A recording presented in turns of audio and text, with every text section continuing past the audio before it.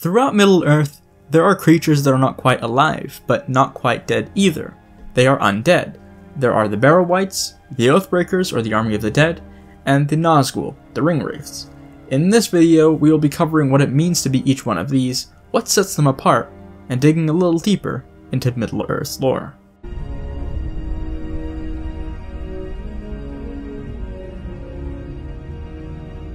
There are three types of undead creatures in today's video that we will be covering. We'll be looking at what they are and where we've seen them, starting with the Barrow-wights that appear in the Fellowship of the Ring. This will be the most extensive one because you will probably already know most of what there is to know about the other two. Now you may be wondering, I don't remember them appearing in the films. That's because they didn't. This was another thing that Peter Jackson cut from the films, as the intention was to make it as concise as possible.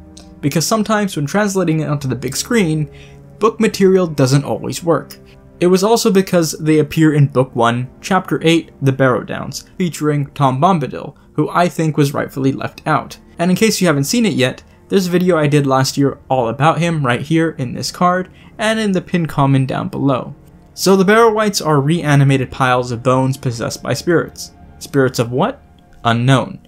But what we do know is that they are evil and they reside in the Barrow-downs, hence the name Barrow-wights. In another video where I discussed Norse influences in Tolkien, the origin of wights comes from William Morris, an artist and a writer of poetry of fiction, who Tolkien took a lot of inspiration from, like when Tolkien wrote the story of Cullervo. This usage of this type of creature was then used in other literary works, like A Song of Ice and Fire, much like how other mythological creatures are used and reused. The Barrow-wights were sent to the Barrow-downs by the Witch King of Angmar because there was an attempt to rebuild the fallen kingdom of Cardolan, once a kingdom of the Dunedain. But since the wights had haunted it, it would scare anyone who attempted to do so away. The four main hobbits, Frodo, Sam, Merry, and Pippin, had decided to stay with Tom Bombadil for some time before setting off and continuing their journey. But in the chapter I mentioned earlier, Chapter 8, The Barrow-downs, the four headed towards there, and after having lunch, they began to feel tired, and thus they fell asleep. When Frodo woke up and it's beginning to get darker out, thinking he still has his friends with him, he looks for a way out. But upon realizing, he hears cries and tries to search for them. But alas, he could not find any of them, and was greeted by a tall dark figure like a shadow against the stars, who gripped him with an icy touch that drew him unconscious. And once he had woken up again, this time in a barrow, he found himself next to Sam, Merry, and Pippin, all of whom were unconscious. They had jewelry and gold surrounding them, as well as a sword which Frodo had used to chop off a wight's hand after they sang and they tried to approach him. After it shrieked and snarled, Frodo fell over Merry and recalled Tom's song, requesting his aid. And he did. He came and he sang the wights away with his powerful song. All of them now rescued and conscious, the treasure had hidden daggers which the four would later use as swords. And after they had made their final departure from Tom Bombadil, he told them to head to the Prancing Pony. The next group of undead spirits are the Oathbreakers, also known as the Dead Men of Dunharrow, the Men of the White Mountains amongst other titles, and the Army of the Dead in the movie.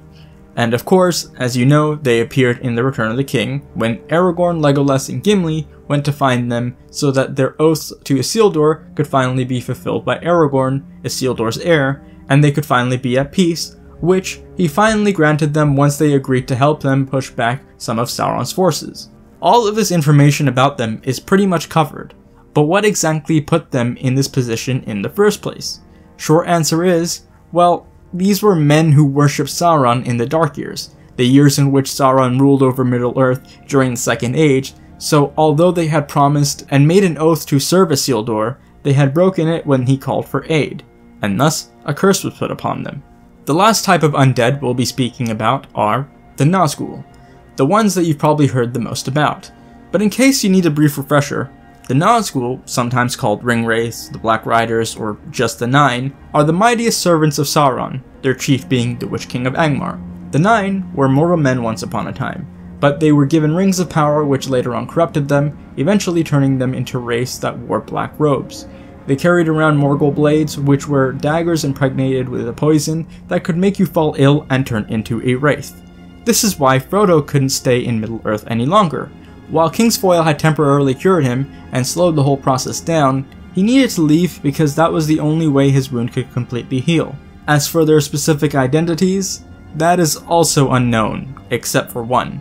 So if you played Shadow of War, as fun as that game is, it's almost entirely false. The one that we do know of is called Khamûl, and he became the new chief after the Witch King was killed by Éowyn. And if you're wondering which one it was specifically, it was this one. The one that went looking for Baggins and chased the hobbits around. And obviously, horses were not a good enough source of transportation, because not only could they not seem to keep up, they lost their horses when they were trying to reach Frodo later on. So they started flying on these dragon-like creatures called Felbeasts, though they are described to be more like birds. Giant, featherless, smelly birds to be more precise. It was a winged creature.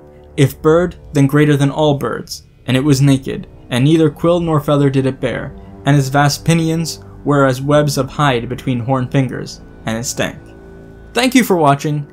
Now that it's starting to get colder, and winter will be upon us in the next few months, why not pick up a mug or a sweater to keep you warm? Links in the description. Anyway, if you enjoyed this video, please leave a like, comment down below, subscribe and light the beacons, and until our next meeting, I bid you farewell.